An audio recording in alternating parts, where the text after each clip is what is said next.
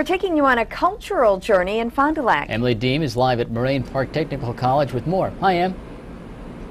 I am ready to eat, Rachel and Pete. You have to take a look at this berry tiramisu. Remember, we were making that in our last segment?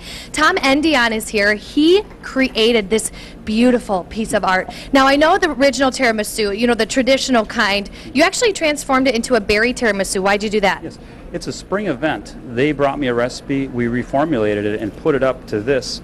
We used ricotta instead of a mascarpone, cut back on the calories quite a bit, used a raspberry liqueur, and then pureed our own raspberries and strained them, and it comes out really nice. It's a nice, fresh thing for summer where sometimes the tiramisu is so good, but it can be so rich. Yeah.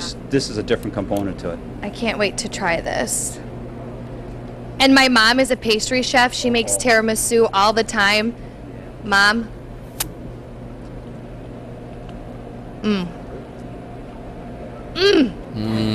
That is good stuff, Tom. Mom, nothing like yours though, right, Tom? I gotta say that to my mom. All right, we gotta work our way over here. We're gonna take a look at a Filipino dish that they're making out here too. James Simmers, you're in the kitchen this morning. I am. This is where you usually find me this time of morning. Yeah, usually in the kitchen. Yeah, this pretty much. Amazing. This is so neat. And you know, I just learned this from the Multicultural Club. It's a lot of fun. A lot of families made it, and everyone's kind of got their different version. So this is our version. This is a Filipino pancit, otherwise known as lo mein. Yep, yeah. Yep. According to our expert, as we consulted earlier from the Multicultural Club, it's called pancit, also called lo mein, because Philippines, they took a lot of dishes from other countries too, kind of made their own signature to it. So what's all in it? Well, as you can see, it's the chicken you were stirring. That's credit to you. We also have the udon noodles. We have lots of different kinds of vegetables, and of course, my personal favorite, the whole cloves of garlic. Okay, lots of fresh ginger in here. The whole big thing about this dish, to me, fresh. Fresh. You know, it's just got a nice fresh tang to it. You gonna try some? Oh, of course I want to try some. James, kind of go over too about what people are going to see at Multicultural Day. I mean, with the food, that's one really main aspect of the event too. It's so cool because what happens is the Multicultural Club comes together with the Culinary Club, and think of all the great things all those students can do here. It's great for the community, who's welcome. It's great for the students here, who also know all about it. So it's a lot of fun that the students can have, the community can have, and I think people out there are seeing what we're doing here at Moraine Park. Great. So, go ahead, dish me up some of that. Do you have any other interviews today? Well, I don't know, Rachel and Pete, you want this all back at the station later today? Don't breathe too hard. No, I go to work every day smelling like ginger. And you actually garlic, said you're going to try the chopsticks today, right? Am I going to use chopsticks? Sure. On live TV, or would you rather have a fork? Oh, no. I'm going to do this. Wait, we forgot.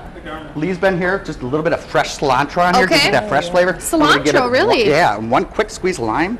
Oh. Right on there. Looks perfect. So you know how to use that. Look how beautiful. That's how you do it. It's hot. Don't burn your mouth. Yeah, really.